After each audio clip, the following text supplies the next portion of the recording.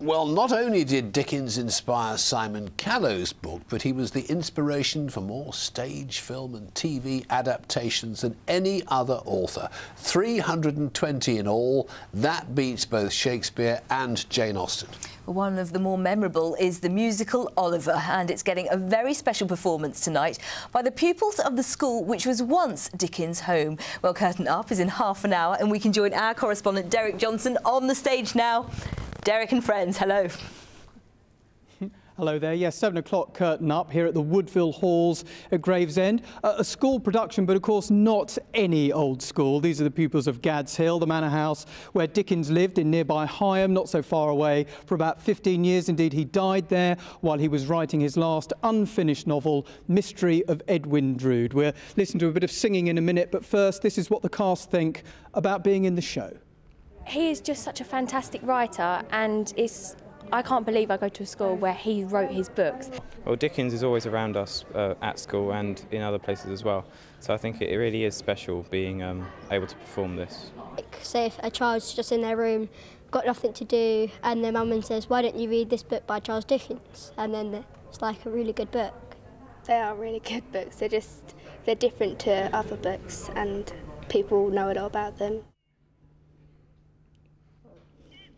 OK, we're now with David, the head teacher at Gads Hill. Silly question, really, but why put this on the 200th birthday of Dickens? Well, it's fairly obvious, really. I mean, Dickens was one of the greatest authors in British history. His name will live for hundreds of years.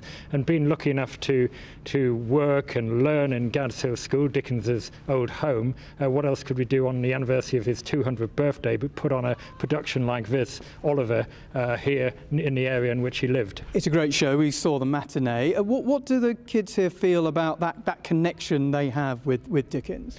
I think there's something very special about learning English in Charles Dickens' bedroom, or even sitting down to something run-of-the-mill as a school lunch in the same dining room with Dickens and his family ate together. There's something very special about that, and our children suddenly enjoy the association with Dickens. And of course the school is moving into the grounds, and the house will become a Dickens Heritage Centre. That's right. At the moment we're building a brand new school which will provide new facilities for our children to improve their education, and part of that, once we've moved out, the actual mansion itself, which we occupy at the moment, will go on and become a museum, a visitor centre, so members of the public can come and see for themselves. Good luck with that. We can't talk about Oliver without hearing a bit of it. Take it away, kids. Papa, that's how it goes. Papa, everyone knows. They all suppose what they want to suppose.